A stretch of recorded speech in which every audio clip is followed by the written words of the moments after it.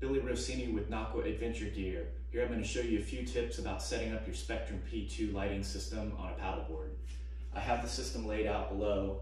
I've spread it out, the light bars out, just about to the width of the board. You want to, maybe an inch or so in from the edge, but trying to get the lights out. You can make this adjustment by just simply sliding the strap through the buckle, pulling as close as you can to the buckle, and there you can place your light bars at the distance that you want.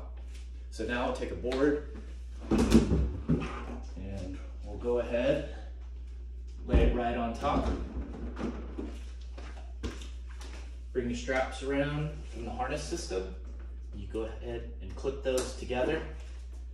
Cinch it just slightly, just snug is fine.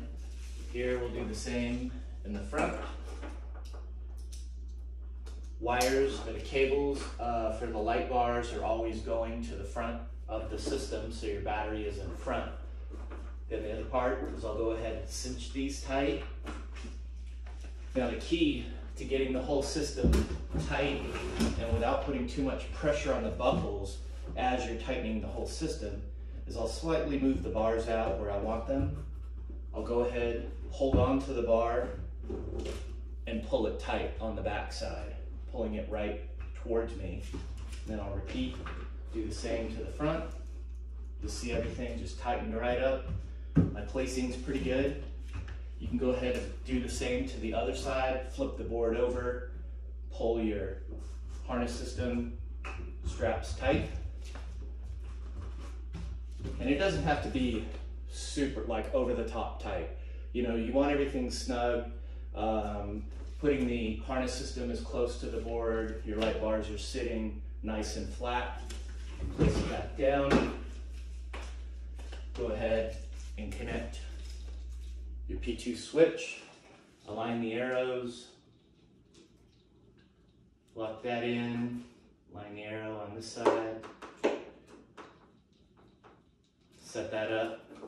And then what I typically do is I'll take the battery, put it underneath this, the harness, the top part, and then tuck any wires or cables that you want out of the way, and then you can just run the whole Velcro strap right over the top, secure all of that. You can then take the battery, connect it, you'll get the green light when you're powered up, and then you're ready to go with illumination.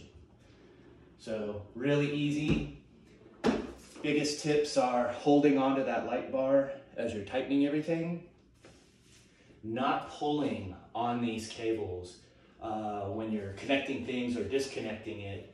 You can definitely do some damage in here by yanking on a cable to disconnect. So it's good to just hold on to these, make sure all your connections are nice and simple.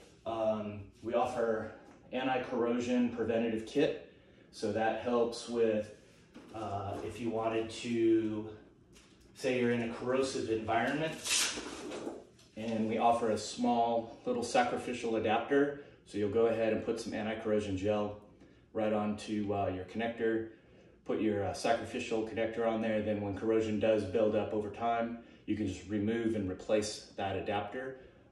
Makes it really easy, it helps extend the life of your battery. You can do the same with your switches as well. Maintenance is a big part of just getting the most amount of time out of your system. Hopefully in tours, you're gonna get a ton of tours before you have to replace any components. But it's a real easy setup. When you go to take it apart, just unclip, pull your board off. You can rinse things out with a little bit of water, try to get, keep any debris out of the buckles or the connectors. And other than that, enjoy your system. Have a great day.